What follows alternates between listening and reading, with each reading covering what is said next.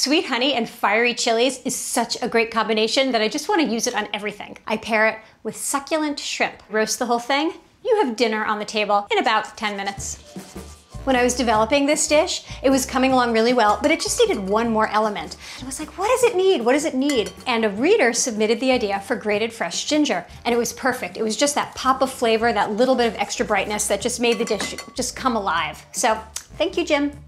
These days you can buy jars of hot honey in most large supermarkets, but all you have to do is take your favorite honey and mix in something spicy. You can add a little dash of cayenne, crushed chili flakes, anything to just, spice it up. As a garnish for this dish, I just top it with some scallion and some thinly sliced jalapeno. Gives it a little extra heat and a little crunch. First, I want to take the seeds and the veins out because the hot honey is already hot enough. And this is my favorite trick to do it. So I use the serrated tip of a grapefruit spoon, scrape out the seeds and the veins. It just does it really quickly and easily.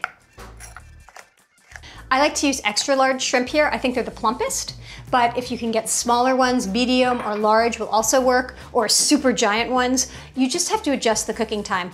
Less time for smaller shrimp, more time for larger shrimp.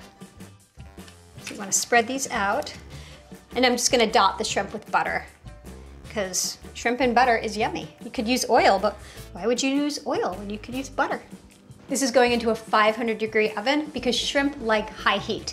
They firm up, but stay juicy inside. These shrimp cook so quickly that I'm not even gonna move. I'm just gonna stay right here, and I'm just gonna do mountain pose for 4 minutes. Do I look serene? Shrimp! This is a great after work dish because it comes together so quickly. You can just serve it with a salad, or I love it with sliced tomatoes, or you just serve it with a little dipping sauce, maybe some flavored mayo or cocktail sauce, and people will go nuts.